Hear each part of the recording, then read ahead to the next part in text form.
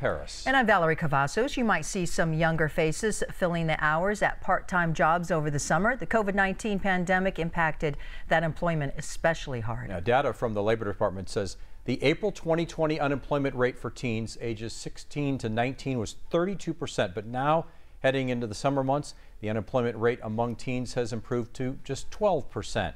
In Tucson, some businesses say they've turned to high schoolers since they haven't had many adults able to apply for work. And 9 News 5's Brian Brennan has more on the unusual pandemic employment crunch as things begin to open up. It is the season for part-time summer jobs, and there's no better example than a community pool that opened on Memorial Day weekend and closes Labor Day weekend. 16-year-old Katie Stack just started as a lifeguard at Marana Pool. Many of her friends are working now too. Like some of them are working at like the Shell or Dairy Queen, or the little ostrich ranch up by Picacho Peak. Stack says work wasn't hard to find. I know like all of my friends that wanted a job got a job. Like none of them were ever like not gonna get one. While teens seem ready to fill positions, many businesses and restaurants are reporting trouble finding adults who want to apply. Not a single phone call. I listed, on Indeed. I listed on, on Facebook, Indeed, everything. No response, no application, nothing.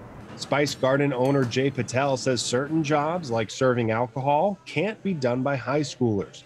He's working 7 days a week in the front and the kitchen to make up for the staffing shortage. I think this is happening mainly because of this unemployment. Everybody's getting a lot of money with unemployment. They don't want to come work. And I never seen this like this before. People on unemployment will continue to collect up to $540 a week in Arizona until the federal supplement is cut off in July. For Steck, it was a simple choice of just wanting some spending money as things appear to be opening up this summer. Just going out to dinner and just going and doing things and meeting up with people, or just like, I don't know, just little activities, going to the mall. Brian Brennan, KGUN 9 on your side.